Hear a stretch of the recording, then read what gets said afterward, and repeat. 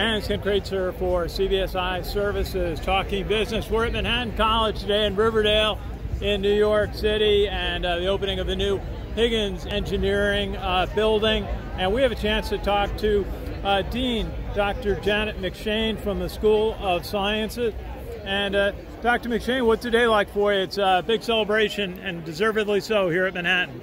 It's very exciting to be here at the opening of the Higgins Engineering and Science Center. I was here 3.5 years ago at the groundbreaking, and to be here now at this opening is just very exciting. It's a wonderful facility for our students, and we look forward to having future Jaspers being educated in the skills they need in the sciences. Well, certainly it's going to help in a lot of elements of STEM education that you oversee here at Manhattan College. What will be some of the disciplines and the resources that will be utilized to study various sciences and engineering? Well, there's 3 floors behind me. On the first floor, all 3 floors have introductory laboratories for the introductory sciences. So the bottom floor is physics labs for our general physics courses. The second floor is biology, and the third is chemistry. So all of those have brand new labs with state-of-the-art facilities, and we're just really excited about that. This complements the other labs that are in Leo and Higgins, research labs and other teaching labs.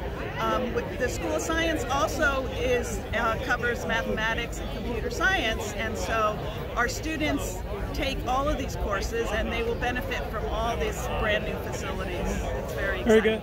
Certainly the study of STEM education, science, technology, engineering, math has increased. The world is so much more technical. Tell us a little bit about some of the areas of technology, engineering, and computer science that they'll study here in the new building. Computer science isn't actually in the new building, but will benefit from our students in the School of Science in here.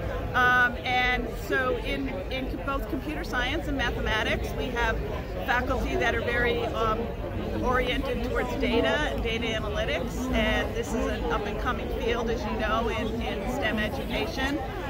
We also have the students will be learning the skills they need to become scientists to help with things like we're encountering now with the COVID pandemic. So it's really going to be helpful for all of our STEM education. And Manhattan's got a long tradition, as was mentioned in the ceremony today, over 100 years from its founding in the 19th century. Why has technology, engineering education, science education always been an important part of Manhattan College? Because I think Manhattan College, as a liberal arts college, realizes that we need to educate well-rounded citizens. They need the liberal education, but they also need the skills and the techniques of the sciences and the engineering. And I think we do a wonderful job of combining all of those avenues for our students and giving them that well-rounded education. Very good. A final thought on this day of the opening of your new building? I am just excited, and I look forward to having students, current Jaspers and future Jaspers, be educated in this new building. And I want to thank the Higgins. It's a wonderful donation from them. Thank you. Certainly is. Dr. Janet McShane, Interim Dean of the School of Science here at Manhattan College. Great to see you. This is Ken Kraetzer for CBSI Services Talking Business.